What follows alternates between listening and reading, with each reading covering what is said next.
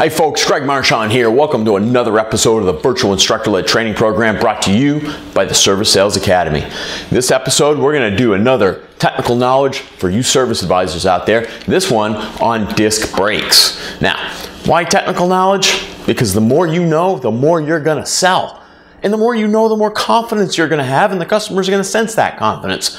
And then the more you know, the better questions you'll ask the technicians, and the more you'll learn. And the better questions you'll ask your customers in terms of diagnostics, in terms of what the customer's need is, etc. So the bottom line is knowledge makes you a better salesperson. Now, we're going to talk about a real high level how brakes work here. If you're a technician, former technician, etc., you're going to look at this and you're going to go, but Greg, you forgot about this, or you didn't say anything about that, or well, that's kind of how it works, but there's more to it. And you're right. There is, but we don't need to know all that stuff, okay? I'm going to start with some real basics. How brakes slow things down. How do they slow things down? You ever wondered about this? It's the first law of thermodynamics, believe it or not. Energy can neither be created nor destroyed, but only turn from one form to another. We've got a ton of energy in that automobile flying down the road at 60 miles an hour, and when we step on the brakes, what has to happen? That motion energy has to get turned into heat energy. Unless you're talking about hybrids, and then hybrids will turn some of it into heat and some of it into electricity. The bottom line here is we're taking one energy and turning it into another one. So we're going to talk about conventional brakes in this program. Conventional disc brakes could be on the front of the car, could be on the back of the car. Doesn't matter if they work the same. And their job is to take take the motion and turn it into heat. The more they turn it into heat and the better they dissipate the heat, the faster that automobile is going to stop. Good things about disc brakes, they're good at generating heat, and they're really good at dissipating heat. They're in the wide open. And so all of that means we can get some really good braking force out of them. But they are in the wide open, right? They're open to the environment. They're open to the rain and slush and snow that are on some of your roads. And that can affect braking force. And then, you know what? They're not what we call self-generating with brake force. They can't help us generate brake force. Whatever we put into the system is what they're going to take and use to generate heat. So therefore, it requires some assist systems. Whereas drum brakes, they're self-actuating or self-generating. When we step on the brake, they can actually multiply the brake force for us. So disc brakes require a few other parts, but you know what? They're pretty lightweight. They're really good at generating and dissipating heat, and so they work, and that's why we use them. What components are there? Well, of course, we got the discs, or some folks will call these rotors. So brake discs or brake rotors. We've got pads, and these pads are the friction material. More on those to come. Calipers, they're the thing that takes the pads and squeezes the rotor with it to generate that heat. And then we've got the caliper carrier, which is how the calipers mount. We're not going to say too much about that. Hoses, lines that carry that brake fluid, and then of course we've got the brake fluid. So the basic components of a disc brake system. Now, let's talk first about how this all works. We step on the pedal, right? And that pedal is a lever. And so that lever action, as we step on it, actually generates more force. It multiplies the force of our foot to increase the force on the brake fluid to begin with. And then that brake fluid is pushed through the master cylinder where the force is multiplied a little bit more. And the force that master cylinder generates gets transmitted by the fluid all the way down to the brake caliper. Now, the caliper's job is to take those pads and squeeze the rotor with it, and I'll show you an animation on that in just a minute. But those pads, that force alone wouldn't be enough to help those pads slow the automobile. And so the caliper actually multiplies the force a little bit more, and then it clamps the rotor between those pads, and those pads are friction material. And as they rub against that rotor that's attached to the rest of the vehicle going down the road, it will generate an incredible quantity of heat. As that heat dissipates, that heat is energy. It's motion energy getting turned into heat energy. And so, therefore, we don't have as much motion energy. The heat gets dissipated, and all this energy just disappears as heat. Of course, it doesn't disappear. It just moves along as heat, right? Okay, so it's ultimately the clamping force that's initiated by our stepping on the pedal and forcing some brake fluid through the system. Now, here's a quick animation as to how all this works. You see the rotor spinning here, okay? And then as we apply the brake, you see the piston moving outward and forcing those pads against the rotor to slow and ultimately stop the rotor. Okay, I'll let you watch that one more time. We apply, rotor stops. Now, those brake pads, and I don't want to get too technical on this, but those brake pads are made up of what we call a friction material, and essentially we have to have something that's soft enough that it's not going to grind up the rotor, but not going to be real noisy and is actually going to allow enough heat to generate. So we've got, you'll see non-metallic pads, semi-metallic pads, metallic pads, ceramic pads, all these things that customers may come ask you about. Non-metallic pads, they're really, really nice to the rotor. They don't grind up the rotor. They're soft and squishy, if you will. And there's decent stopping force, but the problem is they don't handle heat really, really well. And so you get what we call brake fade, meaning I'm pushing really hard on that pedal and the car's just not stopping. Well, yeah, it can't generate any more heat, and therefore we can't slow the car down anymore. All of that also results in a ton of brake dust. And so they wear out relatively quickly. So they're okay, but generally we don't see many of these anymore. Now we've got semi-metallic pads that have some metal in there, and the metal in there helps with the heat transfer and the heat generation. We need a little more force to apply these pads, though, to really get some stopping power out of them. And because they got some metal in there and less non-metallic friction material, they're much rougher on the rotors. But it's a trade-off, right? You get better stopping power. They last longer than those non-metallics, and they are a little bit noisy. You know, you can hear them sometimes, and they'll all these parts shake or they vibrate as they're operating, and those vibrations are what we know as sound. And so sometimes that sound is a little bit too much for a customer. I'm going to skip metallic pads because they just don't have a place in the consumer automotive industry. They're more of a racing application, so you won't run into metallic pads. But I will say something about ceramic pads because these are very common now. They're great at generating heat, and therefore they're great at stopping an automobile. They're quiet because when they vibrate as they're being applied, that frequency is actually higher than what you and I can hear. So is there noise there? Yeah, there is noise there. There's quite a bit because there's quite a bit of shaking, but we can't hear it. They don't dissipate heat very well, though. And I say they don't dissipate heat very well. They generate heat, but they're not awesome at getting rid of heat and letting go of heat. They absorb a lot of that heat.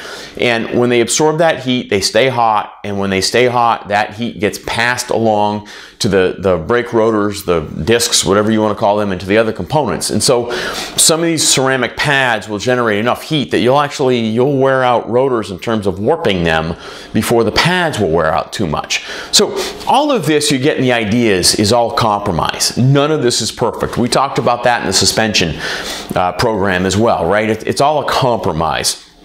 So we got to make a compromise between longevity, between brake dust, between stopping power, between noise, between heat generation and heat dissipation. All of it's a compromise, okay? Now, the rotors are generally metal. Rotors can be made out of all kinds of crazy materials these days, including carbon fiber. But generally, in our applications, they are metal. And when rotors go bad, there's a few things the customers are going to notice. They may notice the rotors will warp. They may notice the rotors make horrible noise and/or the car doesn't stop because the rotors are corroded and they're no longer shiny and smooth. Or the dimensions will change, and we'll talk briefly about that in a second. The calipers, we've got pads that are friction material, right? They've got metal backing plates and they got this friction material.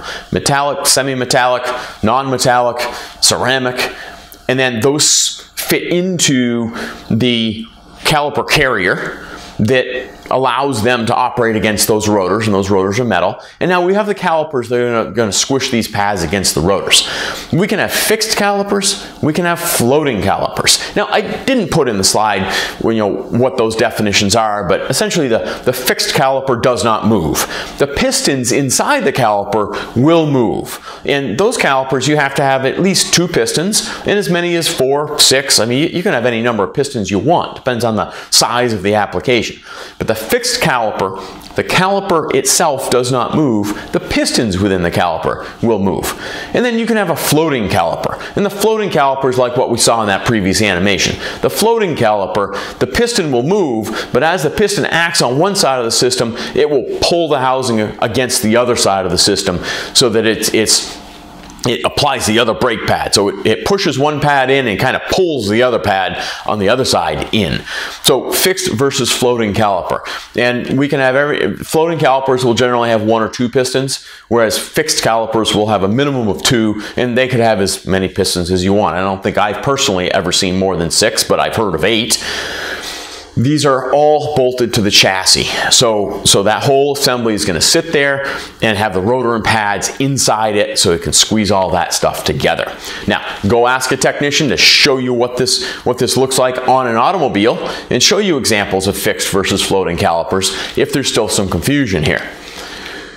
When things go wrong, what happens? What could possibly go wrong with a system like this? Well, we'll talk in a minute what customers are going to notice, but in general, there's 3 things that can happen here. We can have warped rotors, we can have worn out brake pads, and we can have stuck calipers. But they all kind of work together to generate different scenarios and different situations.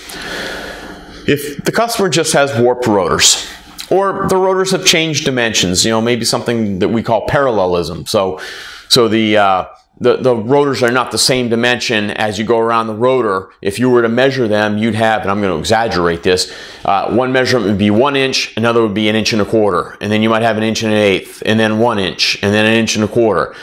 And so it causes the pads to do one of these things as we apply the brakes. And of course, if the pads move and they push back at the piston, they're going to push back at the fluid, and the fluid is going to push back at the brake pedal, and the brake pedal is going to push back at our foot, and so you'll feel that brake pulsation. Well, the same thing if it's a warped rotor. If the rotor is doing one of these things inside those pistons, or I'm sorry, inside those pads, then those pads are going to push back at the pistons, and the pistons will ultimately push back at your foot.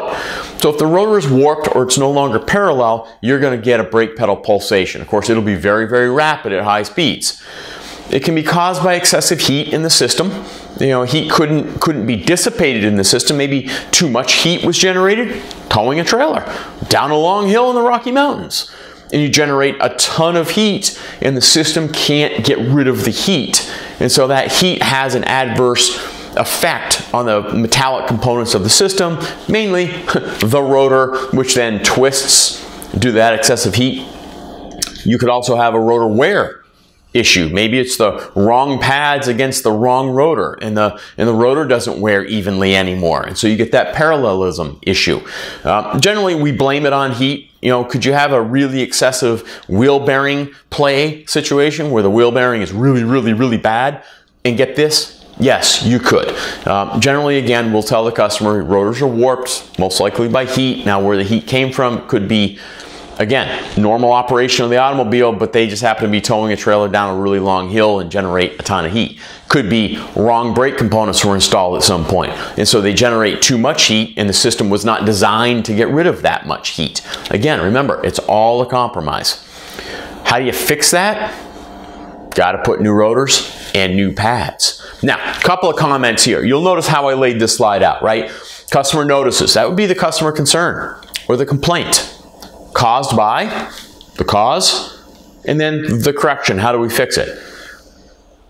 Complaint, cause, correction. The 3 C's. Okay? And if you use this to communicate both with the technicians as to, all right, so what would the customer notice? What would their complaint be if this, since you say this is going on, what would they notice? What would they be complaining of? So you can take that to the customer and build need recognition, right? And then to the technician, what would cause this? That's obviously your cause. And what do we need to do about it? and that's your correction. So talk to the technicians in terms of complaint cause correction, and talk to your customers in terms of this is what you would notice, the complaint, this is what causes that, and this is what we need to do to fix it. All right, now we're going to do the same thing with worn pads. Customer might notice a noise. Maybe those backing plates that are metal, the friction material is gone, and we are metal on those rotors now. That's going to generate a pretty good noise. Sounds like sand in my brakes. And of course, you know, it just started happening. Little inside joke, right? It never just starts to happen. By the time you go metal on metal and you get noise, you've heard something for a little while. Maybe they've noticed poor stopping, grinding noise when they're stopping. All right, some sort of stopping or usually noise concern when those pads are worn out. And it can be caused by normal wear. It could be caused by a caliper was stuck and those pads were always engaged. And so that rotor just wore out that friction material in too short of an amount of time. Maybe they're towing something and these pads wore out more quickly than they normally would. All right, but generally worn pads are caused by normal wear and or stuck calipers, frozen components. What do we have to do? We're going to put new pads on it. But you know what? We never just put new pads on it because that friction surface on the rotor needs to be at least refinished. Generally, we replace those rotors these days. You know, turning brake rotors, there's no money in it anymore. And it's in terms of the time that it takes, it's just more productive to put brand new rotors and brand new pads on an automobile and return the vehicle to the customer. Again, notice complaint cause correction, and we're going to do it again with stuck calipers. Now, that animation that I showed you earlier, all right, that's available on Virtual Vehicle. And if you go to virtualvehiclemd.com, you'll be able to log in and pull those animations up, and they will show you some of the circumstances and the complaint and the cause in terms of what goes wrong with these systems. If a caliper is stuck, what's a customer going to notice? Probably pulling, maybe the grinding noise because a pad wore out. This will cause uneven pad wear, so the inside pad or the outside pad will be worn out more than the opposite pad. They may notice poor braking. They could even notice shaking. I know when my calipers get stuck on my truck, they will generate so much heat, those rotors will warp temporarily, and that truck will shake like you read about until that piston suddenly snaps back, and then the heat can get dissipated and the rotor goes back to shape, usually, until it gets really bad. Then it won't. So they'll notice pulling, grinding, poor braking, shaking when they apply the brake sometimes, or they may just notice there's a lot of heat or a lot of brake dust on one wheel. Okay, it's caused by corrosion. This, you know, in certain environments, that's just what's going to happen. It's a part that's got a lot of heat. It's open to the road salt. It's open to the environment, to the wet environment, and it's going to fail somehow at some point. So it could be a mechanical failure as well. Could be a piece of sand maybe there's a torn boot around the piston in the caliper, and a piece of sand or road grind gets in there and lodges that piston in the on position. Because you got to remember, I didn't tell you this, but you got to remember, we apply those pistons, right, by stepping on that brake pedal and forcing the fluid, and there's a lot of force there that we apply. And so those pistons come out. But what allows them to come back? We never thought about that, did we? Believe it or not, the only thing that pulls them back is a rubber seal. That's it. And so if anything goes wrong with that piston, the tension on that rubber seal can't pull it back, and there's not a lot of force there. Because we don't want to pull it back a lot, because then it would take too long to apply the brakes. But if anything can overcome that tension that seal is applying, piston's not going to return. And if piston doesn't return, it's going to wear those pads out. And it's essentially going to result in a stuck caliper. So what do we have to do? We have to replace calipers, rotors, and pads. Because if the caliper's stuck, we've probably been generating more heat than we wanted to. And so the pads are worn out, and the rotors may actually have hot spots on them or may be warped. Now, a couple things to note about all of this, right? The proper way. I understand there's sometimes extenuating circumstances, but as a professional, I have to tell you the proper way to replace anything with the brakes is in pairs. If you put a left front caliper on, you've got to put a right front caliper on. Why? Because things change over time, and if you want to return the braking to the OE specification braking in the automobile, you've got to put both calipers on so we have even braking on both sides guaranteed. You also have to replace rotors in pairs. That kind of goes without saying, right? We're all used to that. And pads in pairs, we're used to that too. But it's the caliper piece that I don't see often enough. If one side caliper is slightly worn, it's not going to apply the same amount of braking force. If it's slightly corroded, slightly hanging up, and maybe we notice it, maybe we don't notice it, you've got to replace these things in pairs. That's the proper way of doing it.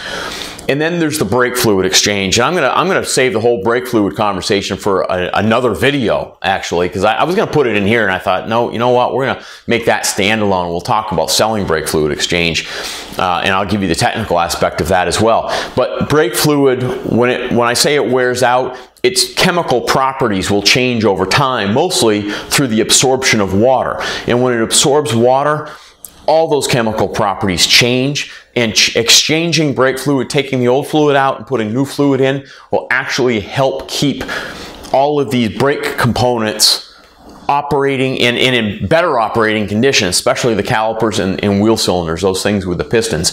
It keeps the water out of there. It keeps these components from corroding. It keeps these components operating as they were designed to operate, and it keeps the brake fluid from boiling away with all this excessive heat.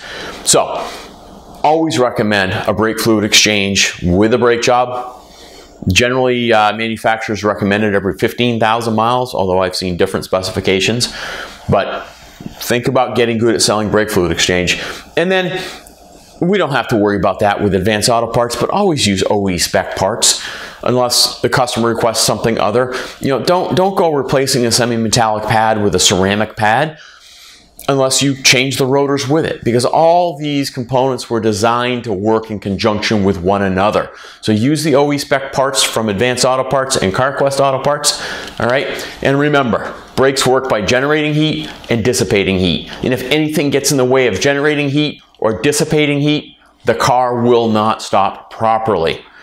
The components, the pads, the rotors, the calipers, the lines, the hoses, the fluid, all of that stuff all works together to apply a force, generate heat, and get rid of heat. And then when you do replace these components, replace them in pairs, and always recommend that fluid exchange. Okay, folks, go talk to your technicians, go check out Virtual Vehicle and learn some more about these systems. And until we see you again, keep up the great work and never stop learning.